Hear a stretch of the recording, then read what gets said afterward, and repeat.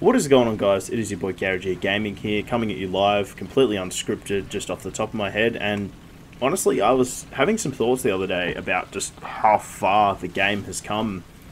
Like, honestly, War Thunder has progressed through so many stages of evolution, particularly among a game. I've never seen this in a single game, ever. Honestly, like, think about it. You know, this was based around a World War II flight simulator that sort of erred into the Korean War. And what do we have now? You know, the M1 Abrams, the Challenger, a prototype Leopard, the T-64B, you know, vehicles like that.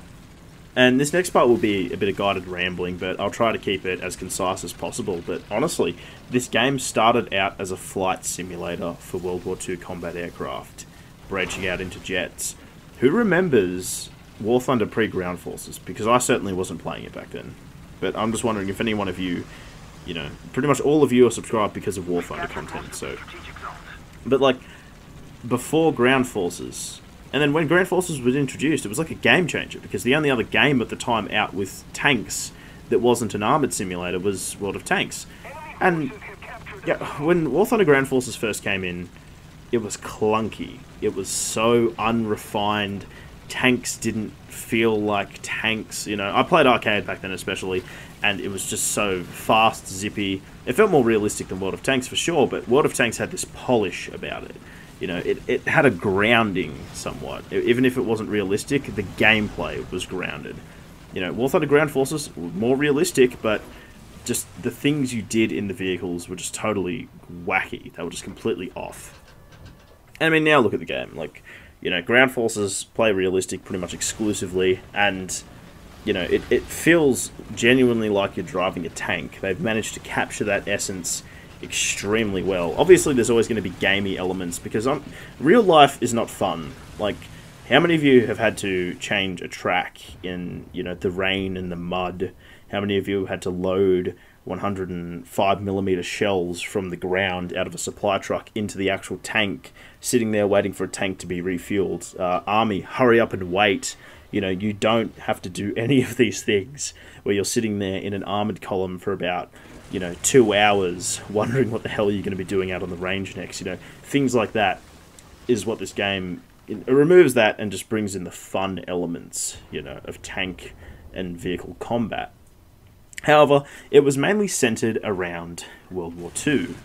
We all remember this. The cutoff date for jets still is 1953, and for Ground Forces, no tank, back in the day, no Ground Forces tank exceeded 1950s, you know. It was T-54s, the British didn't even have their Ground Forces at the time, it was T-54s, you had the Panther II, and, you know, the Mouse, the King Tiger 105, the Gag Tiger, they'd all go head-to-head. America didn't really have that many vehicles. Like, sure, they had the Patton. That was about it, just the M48. So, you know, you had these tiny 90mm gun, 88mm gun vehicles going up against T-54s. That was the meta back in the day. That was pretty much the way the game played out.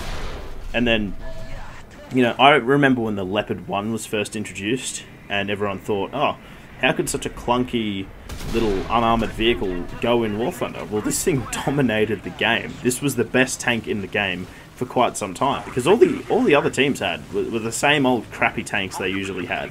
You know, the Russians still had their T-54s. This thing completely dominates a T-54 because it negates all advantages the T-54 has. The only equalizer is that a rank 3 can kill a Leopard 1 from the front. That's the equalizer. It came down to player skill. But these things had an inherent advantage, in my opinion. So, you know, and some people might say, you know, the changes to War Thunder sort of began with the introduction of the Leopard, you know, that sort of evolution moving into the 1960s, you know, the L7 105mm gun-armed tanks. When the British got their ground forces, we got the Centurions, vehicles like that, you know, the proper original British tanks with the L7 105mm guns, you know, a myriad of different things. Eventually the British got their Chieftains, the Americans got their L7 armed Pattons, the M60, M60A1, different vehicles like that.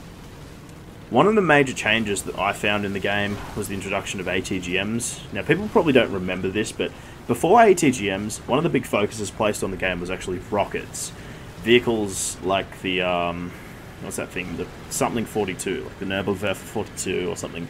The Calliope, the Pershing with the rockets on the side, the RBT-5, you know, the Cromwell with the RP-3s. Vehicles like that were being tested, and it was like a foundation to add the ATGMs into the game.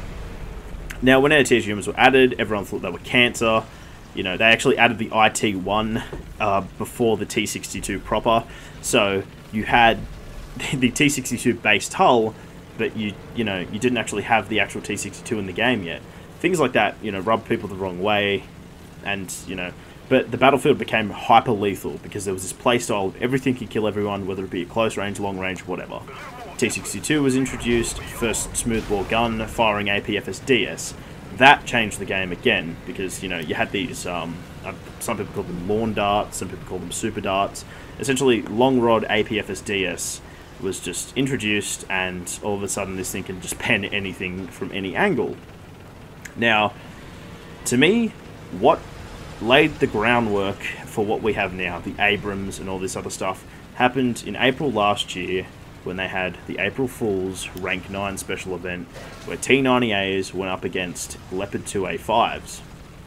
These vehicles had smoke grenade launchers before smoke was introduced. They had composite armor before composite armor was introduced. The T-90 could fire ATGMs out of its main gun the same way the T-64B can today. Fun fact, actually, T-64B and the T-90 have essentially the same gun. It's the same model of gun, the 2A46, you know, smoothbore 125mm gun. Don't want to ramble too much, but you know what I'm saying. And it's that kind of... It was the groundwork, because, you know, people realised from that April Fool's event, you know what, we wouldn't actually mind modern vehicles. If you announced this before that event, people would be up in arms. They'd be saying, oh, our precious Tiger Tank simulator. We can't do that. And, you know, and that's why we have the Abrams and all these modern tanks, mainly from, you know, the previous Rank 6 being introduced. And now that we have all these vehicles, one can only wonder where we're going to go next, and that's probably going to be subject of another video.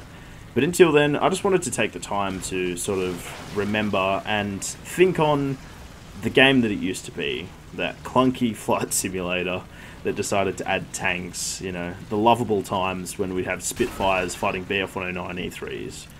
Things like that, I just want us to all remember before we move on into the sort of new era, you know, the advancing storm, as to speak, you know.